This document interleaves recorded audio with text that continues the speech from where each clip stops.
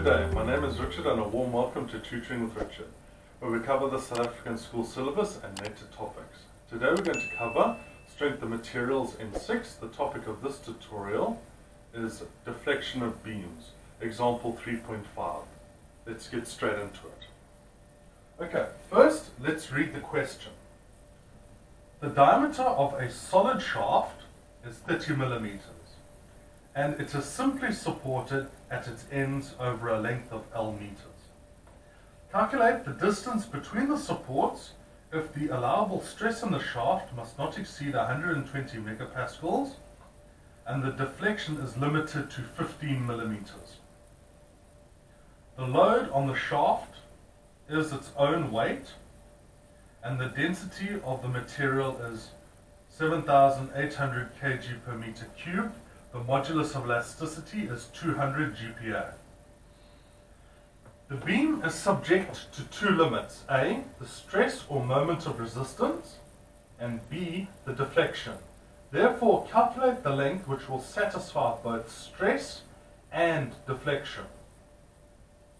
The shortest length of the two conditions will be the maximum allowable length, which will satisfy both conditions, because neither stress nor deflection will be exceeded. Okay, so what the sum is basically telling us, what the question is basically telling us, that if we have a solid shaft, now we have a solid shaft, it is simply supported. It is simply supported by something measuring L meters between the supports. Now, what they're saying is the shortest distance between these 2 points that they can be feasible, that they will be feasible to be put there, will not exceed the stress or deflection. So what they want is for it to deflect 15 millimeters down. They want the beam to deflect 15 millimeters down. So, it will deflect. In this case, it can either deflect up or down. But if it's hanging, it'll deflect down. If it's supported, it'll hang down as well. Unless it's purposefully bent that way to hog, as you call it, as it's called in industry. If it's bent, if a shaft is bent this way, that's called a hog. If it's bent that way, that's so that it can support a load and be straight at the same time. So that is basically what we've done. So this is not going to be a hog. It's not going to be hogged. So it's not going to be hogged. It's going to actually deflect down. It's going to sag down. It's actually going to sag down. So because it's sagging, that's why it's called deflection. Okay. So, now we are going to put our values to the right. All our values to the right. So, a solid shaft.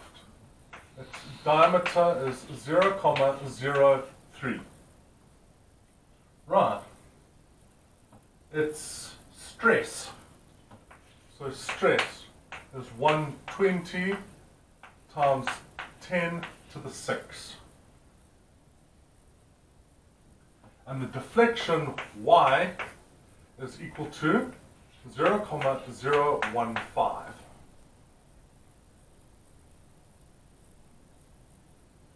The density of the material, so density is 7,800 kg per meter cubed. And modulus of elasticity equals 200 times 10 to the 9. Okay, and that is all we are given. So we have to work out the shortest length that 2 supports can be on that shaft.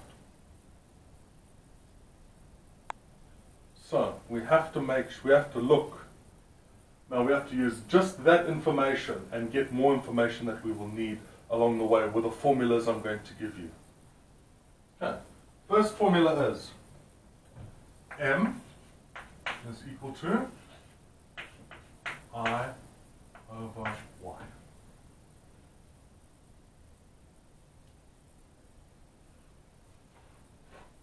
Okay.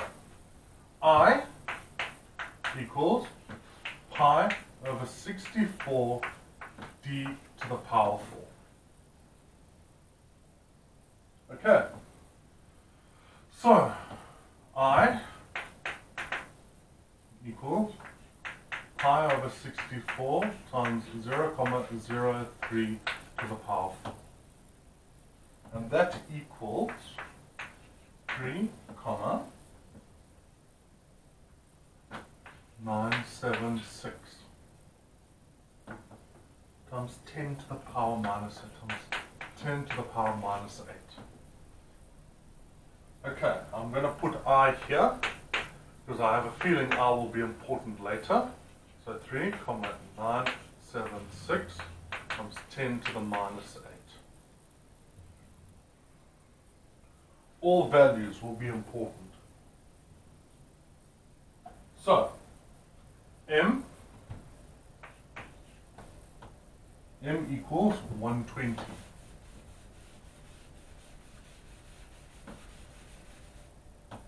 M equals 120 times 10 to the 6 times 3,976 times 10 to the negative 8 all over 0,015.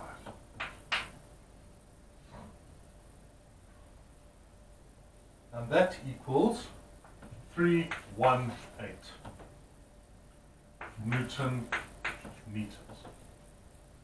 Okay, so M 318 Newton meters.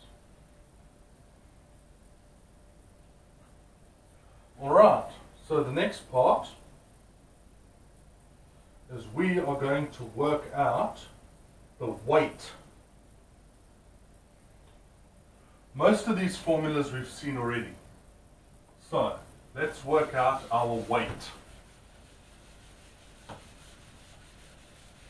Our weight of our shaft, weight of shaft, is volume times density. Let's work out our volume.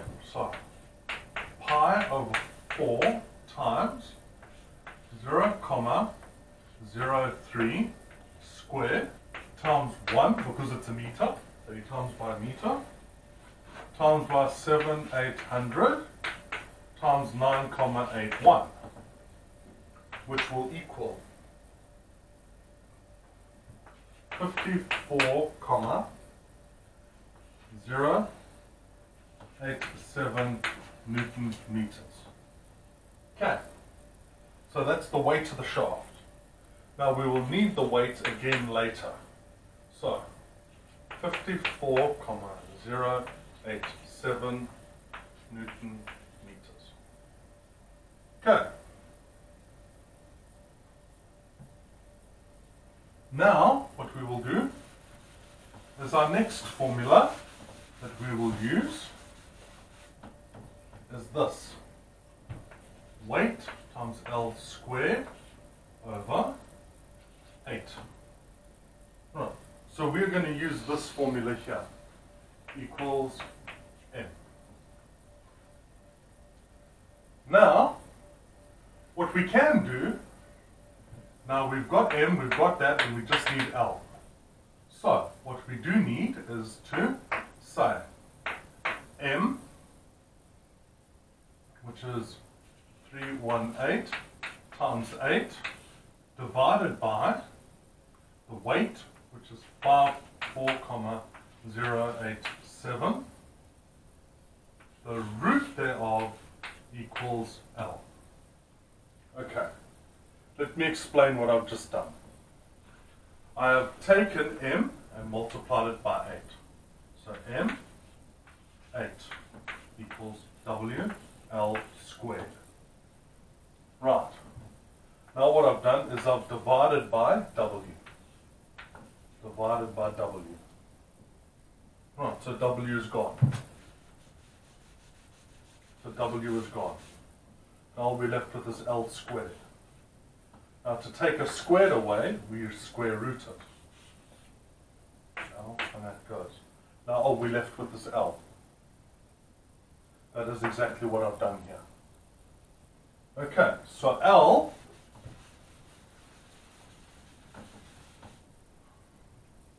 never go forward without explaining. So L is equal to 6,86 meters.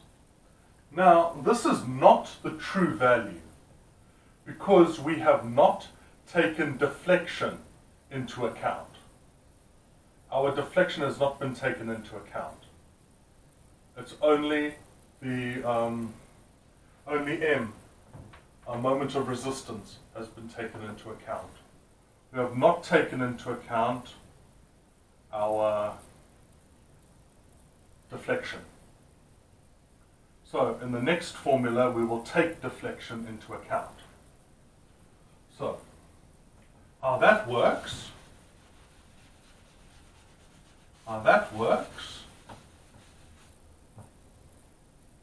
is deflection equals 5WL to the 4th over 384 EI. Now we have everything here barring L. We have our deflection, we have W, we have E, we have I. So I had to save I from previous things. So let's formula manipulate. We're going to manipulate formula. We're going to take all this down here and move it up there. We're going to take 5W and move it down. And we'll be left with L4. So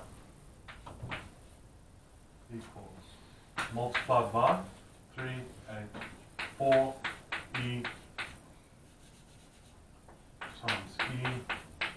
times I all over 5 times W equals L to the 4th power. Now when we get rid of our to the power 4, it's root to the power 4. It's the 4th root.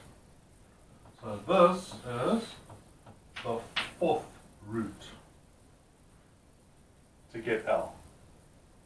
So what we're going to do is put all the values in. So 0,015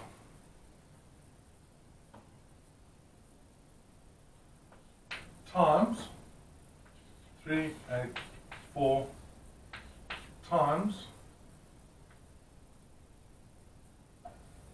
200 times 10 to the 9 times 3,976 times 10 to the minus 8 all over 5 times the weight of 54,087 all rooted to the power 4, and this gives us an answer of 3,6 meters.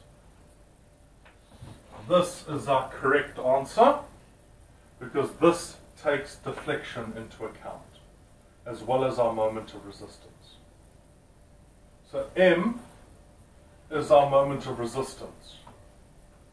So we took the first one with our moment of resistance and we got 6,86, which is not the correct answer because if you read the question, it says it must have moment of resistance and deflection. It must have both. That's why it's 3,6. So the optimal placing for the supports on this on our beam, on our shaft. The optimal placing of the supports is 3,6 meters apart. And that will give them a slight, and that will give them a 15 millimeter, and that'll give a 15 millimeter deflection. That'll give it a 15 millimeter deflection between the supports.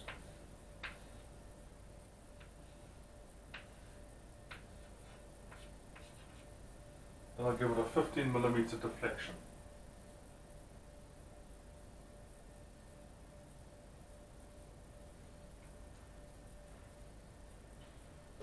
If you found this tutorial has helped you, please give it a like and subscribe. It costs you nothing, but it helps with the algorithm and helps the channel to grow. Positive feedback is most welcome. I enjoy reading your comments. Please use the comments section to let me know what topics you would like me to cover in upcoming videos.